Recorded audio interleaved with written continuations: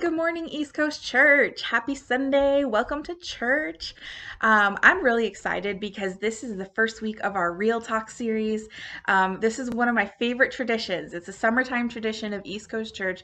Every summer, we take a few weeks and we do a Real Talk series where we look in movies and we find deep spiritual truths within those movies. And I love movies, so I really love this series. I have a lot of fun with it. Every year we kind of put a different spin on it. So like last year we did the Disney edition, right? But this year our theme is the epics.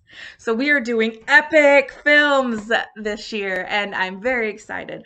Now, normally when we do this series, we set up a concession stand in the lobby area, and we do like free popcorn and drinks and candy and all of that stuff. But sadly, we can't do that this year because we are meeting virtually. But that is not stopping our very own Tina from putting a new spin on the concession stand idea. So she's going to be posting a video every Friday night that announces the movie for the upcoming Sunday, so that you can watch it on Saturday in preparation of Sunday.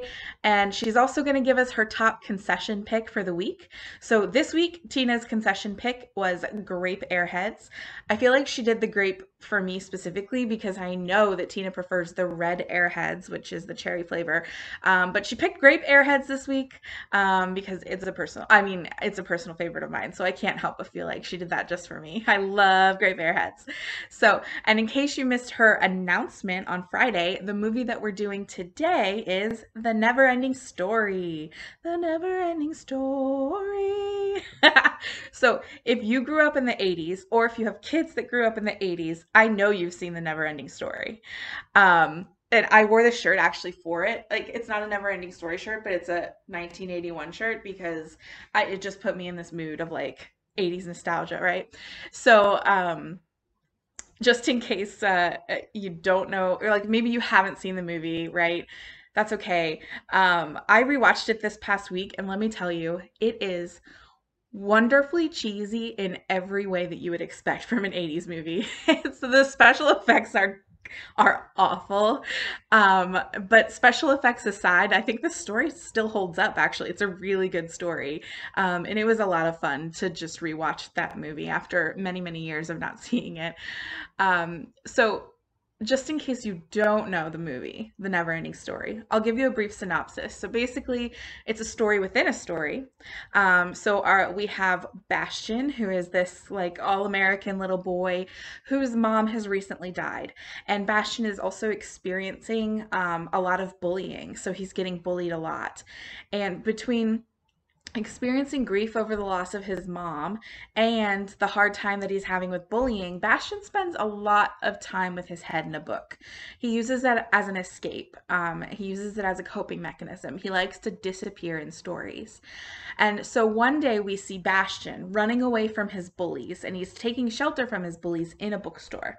And in this little bookstore, it's like a mysterious little bookshop owner in this place with like wall, floor to ceiling books, right? And he finds this really old looking odd book with this like symbol on the cover, and it just looks like a very magical, mysterious book. So this is the book that he chooses to take and read, and he takes it home and he brings it up to his attic, which is like his safe space. He's got his cushy little couch and his blankets and everything, and he just starts reading this story up in the attic.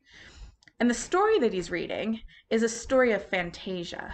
And Fantasia is this world that's being eaten up by the nothing. And Fantasia is being destroyed little by little, becoming nothing. It's just disappearing. And so Fantasia is ruled by this child empress, and we see Bastian reading the story of Fantasia, the story of this child empress who calls Atreyu. Atreyu is this warrior of Fantasia. He's a little boy as well, but he is just the greatest warrior in all of Fantasia. So the Empress calls Atreyu and says, "You are the one that has to go find the one who can save Fantasia." So we are watching The Neverending Story, which is a movie about a boy named Bastian who's reading a story about Atreyu trying to find the one who's going to save Fantasia. And at the end, spoiler alert, but the movie came out in like 1986 or something. So I don't feel bad for spoiling it. In the end, we discover that the hero that Atreyu is looking for is Bastion himself. I know, right? Somehow the reader of the story is actually the hero of the story. And that's the point of the movie, The Neverending Story. Now, I have a clip to show you. It takes place at the end of the movie when Atreyu realizes that the person that he's been looking for has been with him all along. And so this is the Empress telling Atreyu that the one who can save Fantasia is there with them. So let's watch that clip.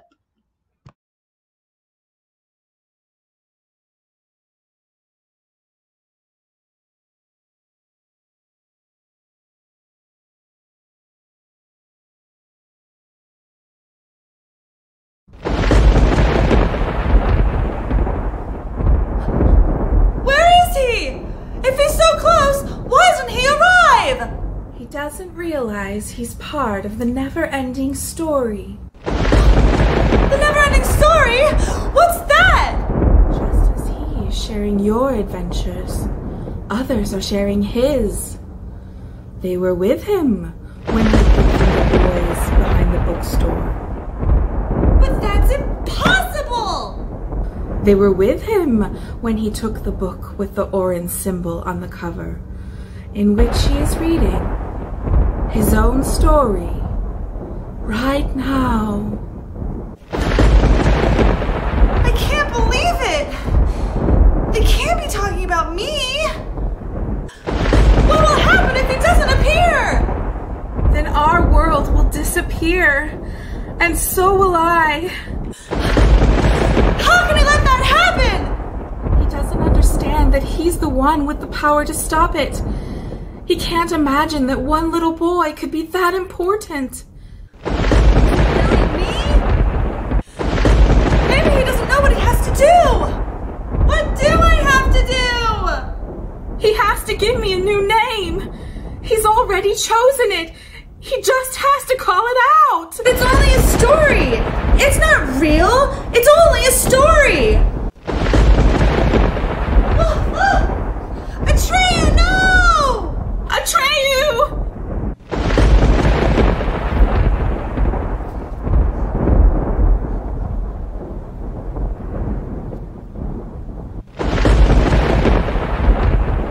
Bastion! Why don't you do what you dreamed, Bastion? But I can't! I have to keep my feet on the ground! Bastion! Please! Call my name! Save us! Alright! I'll save you! I will do what I've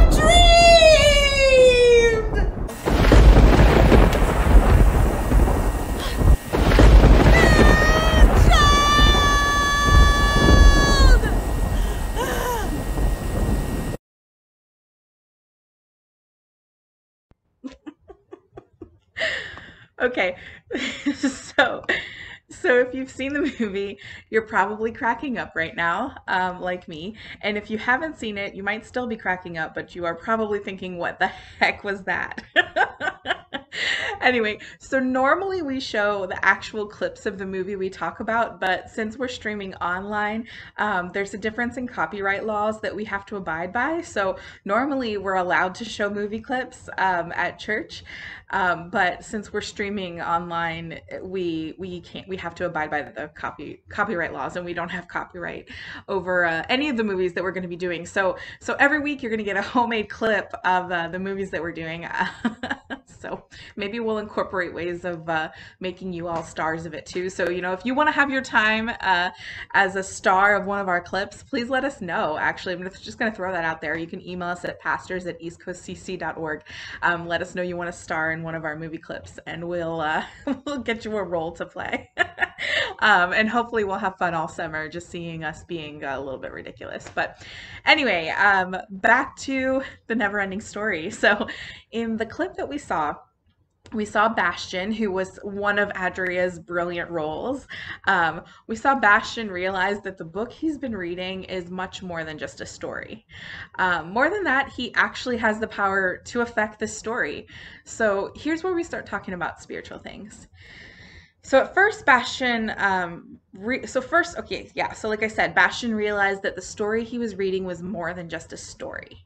So now I want to take a look at Luke, chapter 24, verses 13 to 35. If you want to grab your Bibles or your Bible app, again, that's Luke 24, 13. I'm going to read 13 to 35. And this happens, by the way, so this story that I'm about to read from scripture, it happens on the same day that Jesus's tomb was found empty. So it tells the story of two of Jesus's disciples. These are followers of Jesus who weren't close enough to be in his inner circle, so they're not the apostles, but they are disciples that were familiar with Jesus and his ministry. And they are walking down the road and they're talking about everything that's happened over the past few days with Jesus.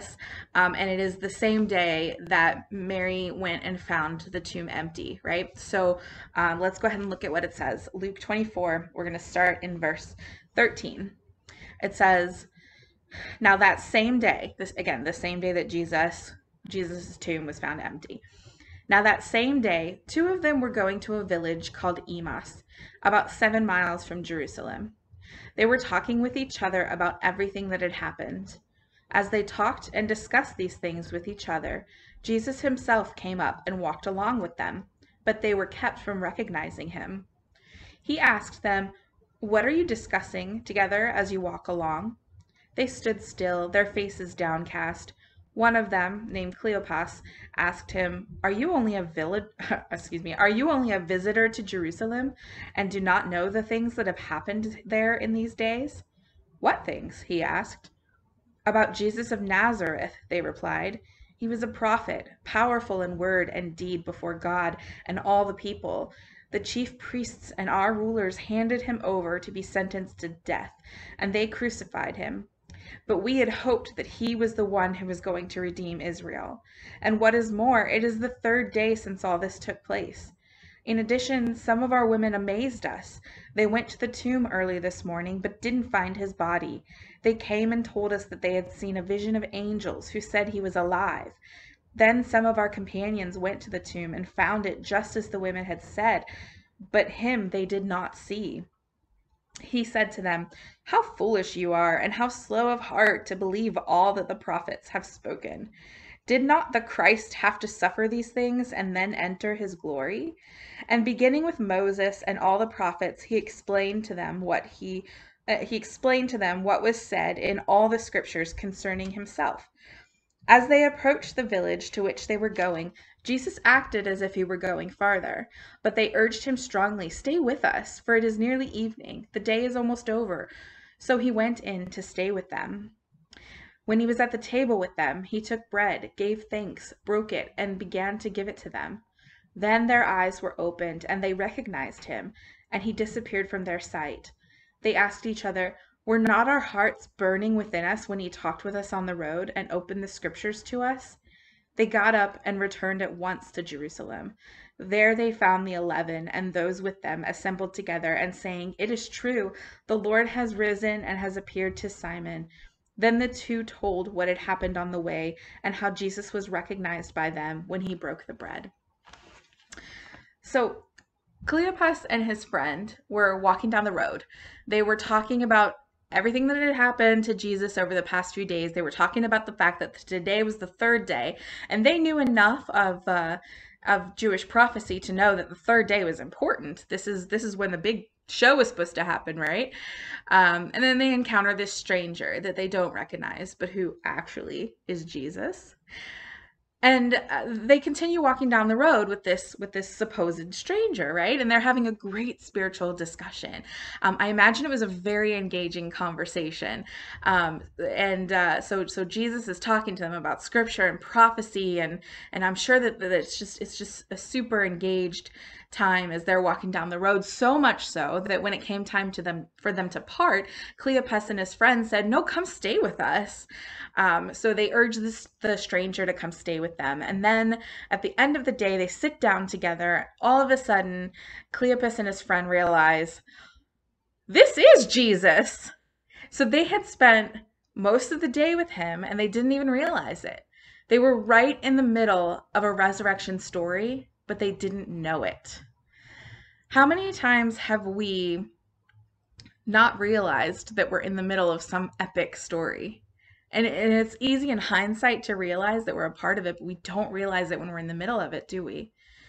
And how many times have we read the Bible and considered it to be just a story?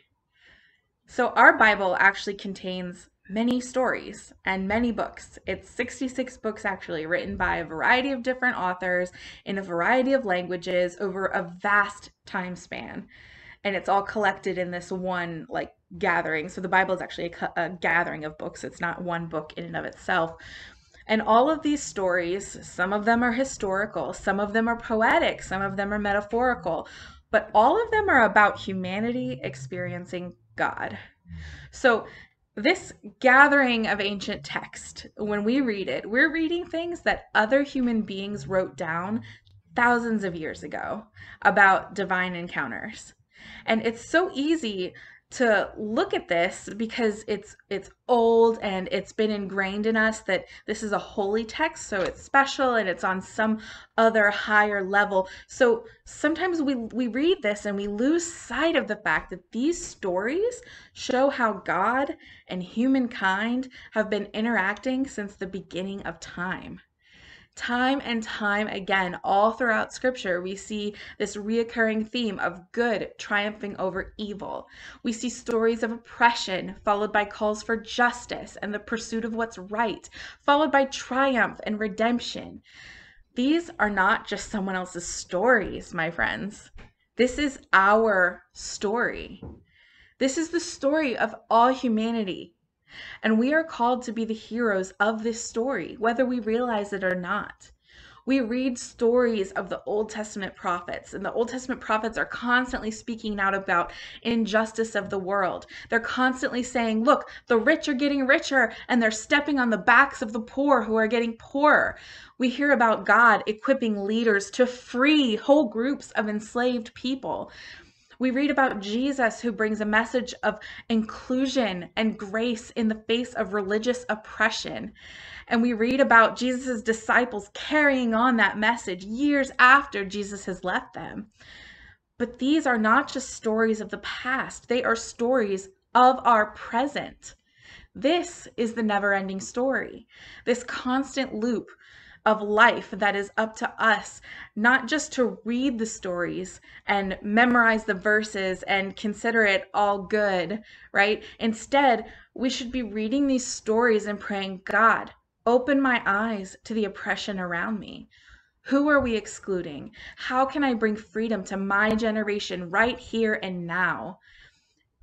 It's up to us to take an active role in this story.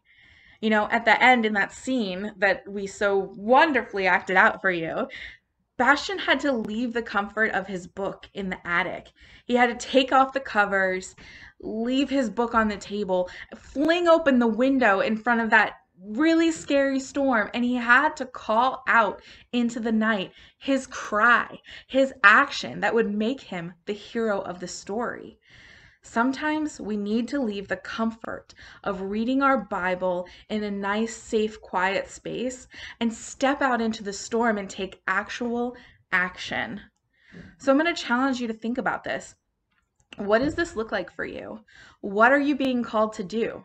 We're all being called to something a little different. I'm not going to sit here and say that you should be called to do X, Y, and Z, but I think you know in your heart what you're called to do, right? Like the Empress says, Bastian, why don't you do what you dreamed? What are you being called to, right? And why aren't you doing what you dreamed? And what's it going to take for you to face the storm and step out and do what you always dreamed? You are a part of this story. It is happening now, just like it happened then, just like it happened in the Old Testament, just like it happened in the New Testament. It's happening right now in 2020. It's the constant story. So how are you going to be a hero of this story? Will you pray with me? Oh God, we just thank you for this story that we're a part of. Thank you that you equip us and you call us to be a part of it, and that we get to be an active part of life. the life all around us. We don't just let life happen to us, but we can make a difference, and we can be the hero of our own story. And Lord, I just pray that just like Cephas and his friend, or Cleopas and his friend, as they were walking along the road, Lord, and they didn't realize at first that you were with them, but eventually they did. I pray that you open our eyes to you, to Jesus all around us, Father, because we know that you are there. Scripture says, in you we live and move and have our very being. You are all around us. Please open our eyes to the Jesus around us. And give us the courage, Lord, to step out of our comfort zones and to take an active role in whatever work is going on around us that you are doing. Help us to be a part of this story, Lord, and it is in your name we pray. Amen. Well, thank you guys for joining us today for week 1 of the Real Talk, the Epics. I hope that you enjoyed it, and next week, Adria will be doing a movie that I love as well. Stay tuned, because on Friday we're going to let Tina announce what that movie is. And yeah, I hope that you have a great week, and I hope that you've been having a great holiday weekend, that you're all staying safe. I don't think I had any announcements. I probably should have shared that at the beginning, except for that if you want to do This Is How I Worship video, you can send that to pastors@eastcoastcc.org. Again, that's just any video showing us any way in which you worship. We'd love to feature you on that series. Or if you want to take part in acting in one of our movie clips, you're welcome to do that as well. Please reach out to us if you need anything. We haven't been able to meet together in a while in person. I know that we're able to meet virtually, but sometimes that just, falls by the wayside. But we are here for you still. So if you need prayer, if you need to talk, if you just miss your friends, feel free to reach out to us, me, Adria, pastors@eastcoastcc.org, any of those. And we are here for you, and we love you guys. And if you would like to give to what we have going on here at East Coast Church, I encourage you to do so. You can just text any dollar amount to 84321, or visit our website at eastcoast.church, and there's information there about giving. So I love you guys, and thank you, and I hope you have a great week. So at this point, this is the crying part, right? Yeah, this is the crying part. All right, so you need to have tears, right? Yeah. So you might as well just splash it all over your face. Yeah, I know, because this is like, Bastion, please. Okay, I'm ready. Are you ready? Do you want me to do it? No, I prefer to splash myself, okay? I can do it. Okay, fine, you do it. Okay. I'm going to get ready. Okay. All right, are you sad? I'm so sad. Are you sad? Bastion. Come on. Please.